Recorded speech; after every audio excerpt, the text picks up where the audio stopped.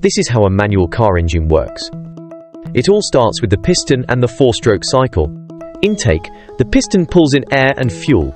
Compression rises, squeezing the mix. Power: a spark ignites it, driving the piston down. The exhaust pushes the burned gases out.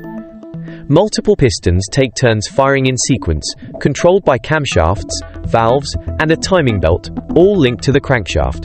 That's what creates RPM, revolutions per minute. The block holds cylinders, the head holds valves, and engines come in layouts like inline-4, V6 or V8, but the basics are the same. Air mixes with fuel, kept cool by the radiator and coolant. Spark plugs ignite it, powered by the battery, alternator, and ECM computer.